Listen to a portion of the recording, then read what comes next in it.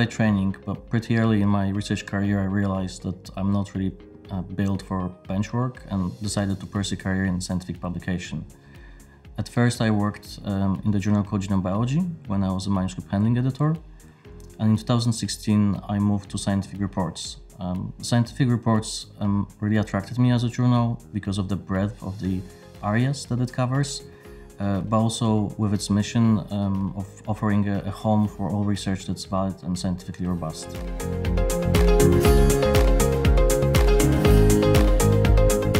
As the chief editor, I manage a team of over 20 in-house editors, and collectively we oversee decision-making and peer review processes on the journal. We also provide support for our external editorial board. The true heart and soul of the journal is our editorial board members, who are all active researchers and who serve as academic editors on the journal. It is them who evaluate submissions for their merits, who administer peer review, and who make decisions on whether papers fulfill criteria for publication.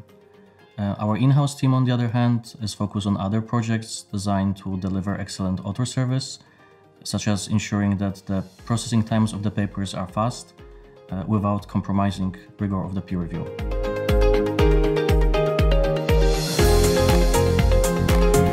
I do enjoy that the job is very versatile and incredibly intellectually stimulating. A big part of what makes it a real joy is really working with a large team of very smart, very talented internal and external editors.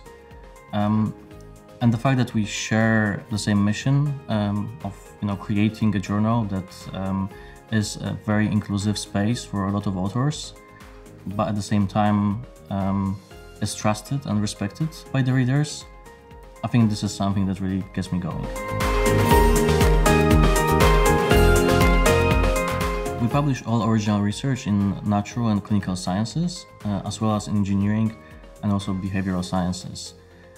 We try to take the subjective out of the assessment of papers. This means that we do not judge submission based on perceived impact or interest around the results, and instead our rigorous peer review process focuses on the validity of methods and the findings.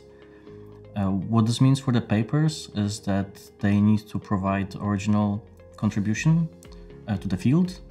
They need to put the research in the context of the existing body of knowledge.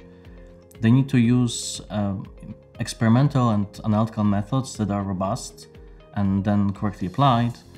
And finally, the conclusions that are made should be based on the data and the evidence available.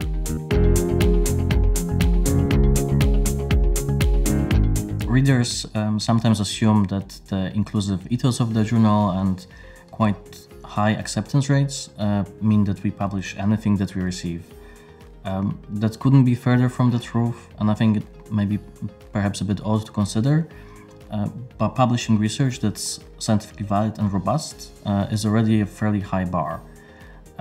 We ensure that the papers that are accepted for publication meet that bar by implementing a rigorous and robust peer review process, and are very much assisted in that by our expert external editors.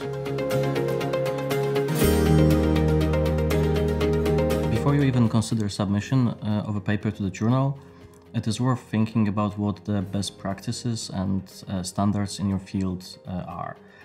This will help you ensure that you report the methods and the results of your research in a way that's transparent, and will really set you up for the submission to the journal.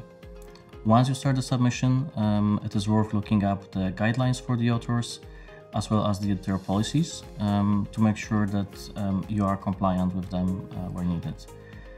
In terms of the content, it is important to make sure that whatever you report transparently, and that any conclusions that you make are not oversold. I would also add that it is very important to look at your title and the abstract, because these are the first elements that any reader will see about your paper, and so making sure that they convey the main findings and the main message of your paper is quite important.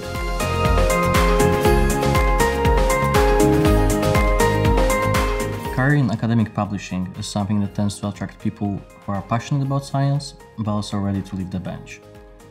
One of the key skills that is required for the job is the ability to critically read and evaluate research. Knowledge of peer review is also beneficial.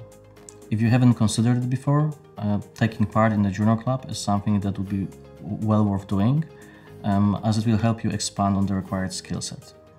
You have to bear in mind though that this is a major career change, and so the learning curve is going to be steep, and it will require high resilience from you, as well as good time management skills.